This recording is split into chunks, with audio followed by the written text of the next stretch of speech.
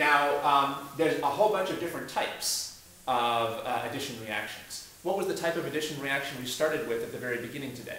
Hydrogenation. Hydrogenation, that's right, hydrogenation, because it's adding molecular hydrogen. So what would be a good name for this? Well, first of all, who was the first person that attacked the double bond, an electrophile or a nucleophile? Who first attacked the double bond, an electrophile or a nucleophile?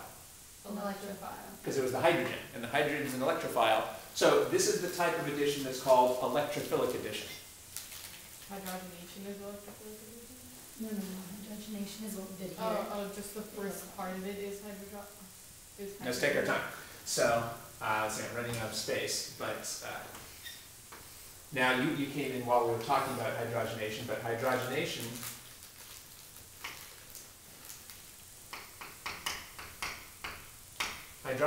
is this reaction. Hydrogenation is when you add molecular hydrogen and a metal catalyst to a double bond. And that would give you this. So this is hydrogenation. It has nothing to do with this. This is not hydrogenation. Why not? Because we're not adding molecular hydrogen. It's true that we're adding one atom of hydrogen, but that's not considered hydrogenation. Hydrogenation is when you add two atoms of hydrogen from molecular hydrogen. So yeah, this is important to have labeled. This would be hydrogenation, and you can see that on your sheet over here, hydrogenation. Okay, so that was the reaction we talked about first today. All right, and by the way, this is not an electrophilic addition. We didn't talk about electrophiles and nucleophiles here. This is just called hydrogenation. It's its own special category. But now we're talking about this reaction, and this is an electrophilic addition because the first thing that attacks, well, the whole thing is called electrophilic addition. The whole thing is called an example of electrophilic addition because the thing that attacks the double bond first is an electrophile. So this whole thing over here now is what we would call electrophilic addition, which is a type of addition reaction. One type of addition is hydrogenation, and another type of addition is electrophilic addition. So that's what we have here, because the first thing that attacked was a electrophile. Now there's a bunch of different types of electrophilic addition. This is what we would call halohydrogenation.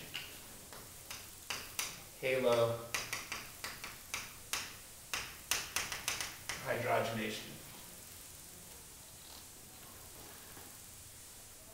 That should seem like a very logical name because we're adding a halogen and a hydrogen. So hydrogenation is when we just add hydrogens. Hydrogenation is when we just add hydrogens. This is halohydrogenation because we're adding the halogen and the hydrogen.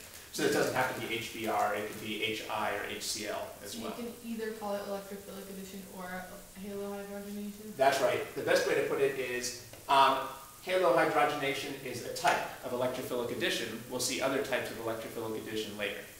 So this is one type of electrophilic addition. And electrophilic addition is a type of addition reactions in general. Okay. Yeah, so it's good to know the names, although it's most important to understand the mechanisms here. So here we have halohydrogenation. Again, it should be an easy name to remember because it just describes who's attacking, a halogen and a hydrogen. All right, there's still some important things for us to finish up with here. So the key thing here is the regiochemistry. And the regiochemistry is that the halogen ended up on the more or less substituted atom? More. Yeah, on the more substituted atom. Have you guys talked about Markovnikov and anti-Markovnikov? Mm-hmm. All right, do you guys remember then if the halogen is on the more substituted atom, is that Markovnikov or anti-Markovnikov? Markovnikov. Markovnikov, you just have to have that memorized. Markovnikov. When the halogen ends up on the more substituted carbon, which is exactly what happens. That's why if you want to get it like an OH on the less substituted one, then, oh, no, never mind. That's with boron. So then we'd have to use a different reaction if we wanted anti-Markovnikov. That's right. So what's the synthetic utility of this reaction? Well, the synthetic utility is if you want to form the more substituted, if you want to put the halogen on the more substituted carbon, halohydrogenation would be a good way to go. If you want to put the halogen on the less substituted carbon, we might need a different mechanism that we'll get to in a second, hopefully. Okay, so that's the regiochemistry here. Now briefly, the stereochemistry here is not as important, but it might be tested. When this hydrogen attacks, is it attacking someone tetrahedral or trigonal planar? Trigonal planar, so is it going to attack from one or two directions? Two. Two. So technically, we could get two different ways that the hydrogen could attack over here. Now, that wasn't important here because this was not a stereocenter. But if this had been a stereocenter, we'd have to draw two different intermediates. One when the hydrogen attacks from above, and one where it attacks from below. Or one where it attacks from in front, and one from behind. Because the hydrogen is attacking someone trigonal planar. So technically, the first attack gives you two possible intermediates. And then, what about when the bromine attacked here? It would have been as well, like an attack to from. The bromine is attacking someone else who's trigonal planar. This carbocation is still trigonal planar. So again, would that give us one or two products? Two. Let's go through the mechanism and write the products for this reaction.